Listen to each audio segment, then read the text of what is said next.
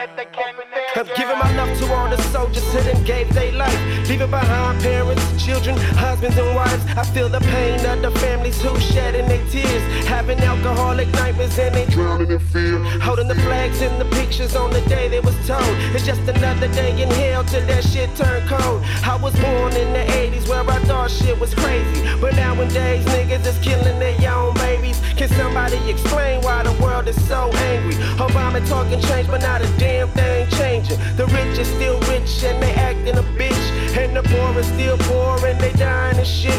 Where the middle class is still working 9 to 5 shifts, trying to pay their mortgage before the city foreclose it. Got teens killing teens, now they turning to fiends, cause they chasing easy money than chasing their own dreams. Each day you know the world is getting sicker, that's why I always drown myself in liquor.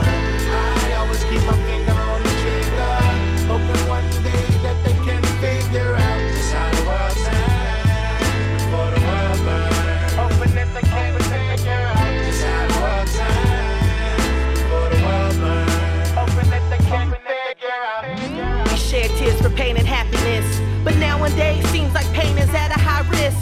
Killings on the street just so our families can eat. Bodies laid out, covered in sheets. Friends turn to enemies. Innocent individuals turn to criminals. There's only 2 ways out, prison or funerals.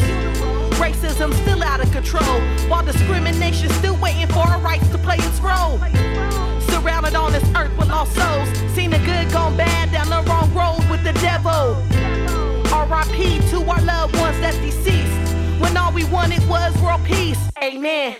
Lord, forgive me thou I have sinned by drowning myself in this liquor again. But look at this world that we live in. I'd rather be numb to the situation to go through what we're facing. Each day you know the world is getting sicker,